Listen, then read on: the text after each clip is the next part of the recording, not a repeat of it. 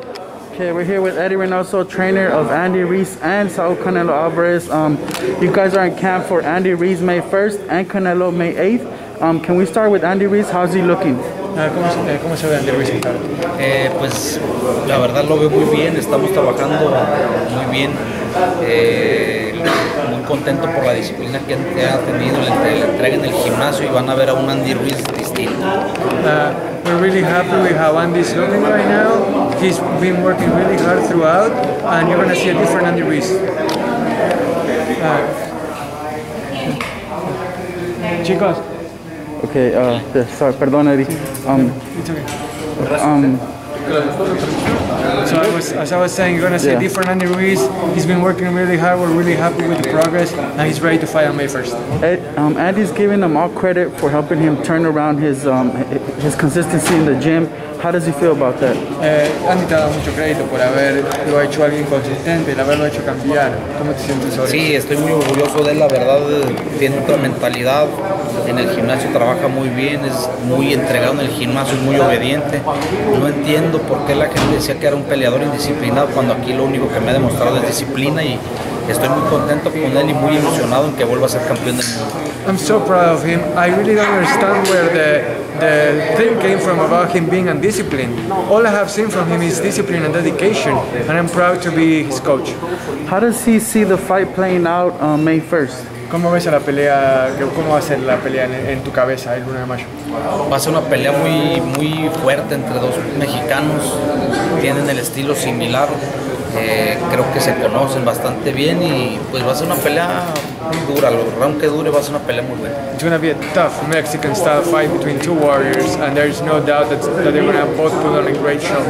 May 8th, I have to ask him about Canelo. How's training camp with Canelo for May 8th? Sobre el 8 de mayo, el Canelo, ¿cómo va la preparación? Muy bien, la verdad, como siempre, Saúl, todo un atleta en el gimnasio. Aquí con Andy también se ha motivado bastante de estar los dos compartiendo campamento, y pues ya listos para el 8. Falta nada más hacer algunas cositas ahí de unos ajustes en los entrenamientos, pero pues muy bien. It could not be going better. He's been working out really great. He's excited about the May 8th fight. In fact, Andy's presence here has motivated him to go to even another level.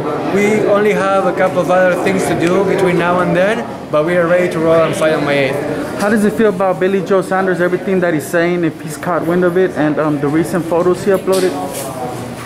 He looks to be in great shape, Billy Joe Saunders. ¿Cómo te dices sobre Billy Joe Saunders y todo lo que viene diciendo?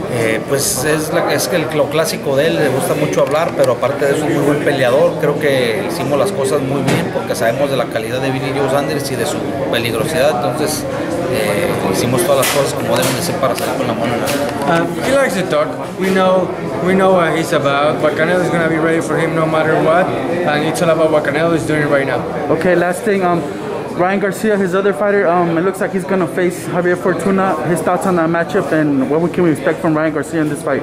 ¿Qué podemos esperar de Ryan Garcia en su fight? Ryan Garcia tiene que ir ascendiendo, tiene que ir aprendiendo, tiene que ir avanzando en el boxeo. Es un peleador de primer nivel, un tremendo prospecto, entonces esperemos trabajar fuerte como siempre y que sea la próxima estrella del boxeo. He's a young one. He needs to keep learning. He needs to just keep his head down and keep improving like he has. If he does, his ceiling is so high that he can reach whatever heights he wants. Last words for all the fans that consider him the best trainer at this moment and one of the greatest trainers now at this point. How does it feel about that support and those words? Reputación de que sos uno de los mejores entrenadores en esos momentos y en todos los tiempos. ¿Cómo te sientes? Pues me siento muy contento. Creo que soy joven.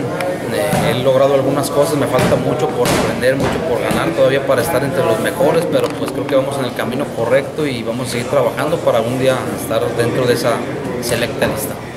It makes me really proud, I'm really honored, but I'm going to keep working hard and I'm going to keep striving to be in that select club of great trainers. All right. Thank you, Martin. Gracias, Eddy.